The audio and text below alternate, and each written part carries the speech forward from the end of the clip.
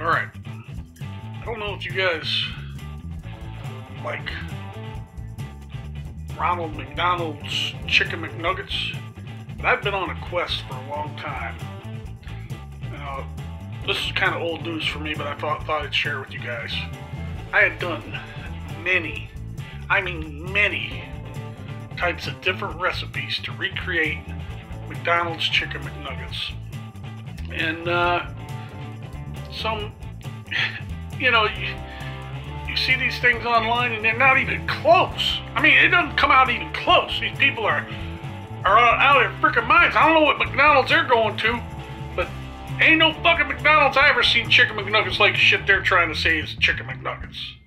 But, as a matter of fact, after all this research, after all the time I spent trying to make a Chicken McNugget, I mean, I ground up chicken. I cut chicken into little dinosaur-looking fucking things and all this shit. It didn't fucking work. And the Walmart comes through. The Walmart had the shit down. They had the shit right in their freezer, and I'm going to show you it right now. Check this out.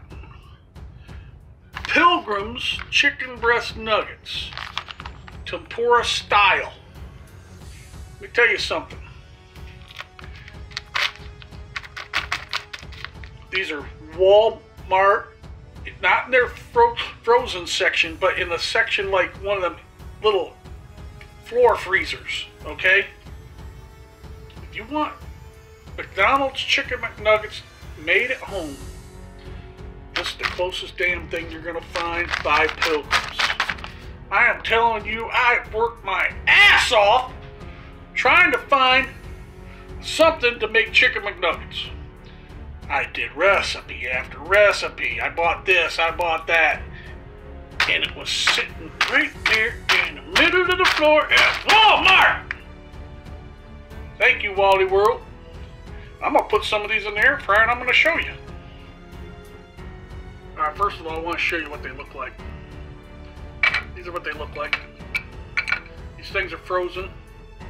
I'll put them in the air fryer. And you're going to see magic happen. There we go. They're in there. It's like 11 or 12 of them. I think there's 11. I sprayed them down with a little bit of oil.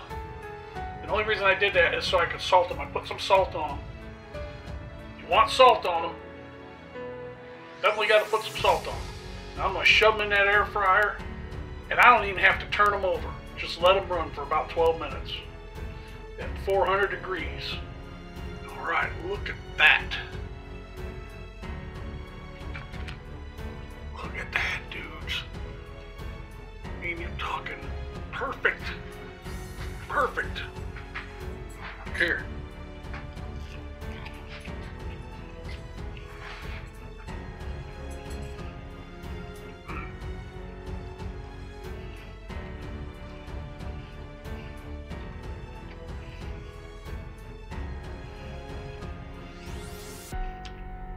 Closest thing out there, I'm telling you. You won't be disappointed. Get them. Get them! See ya.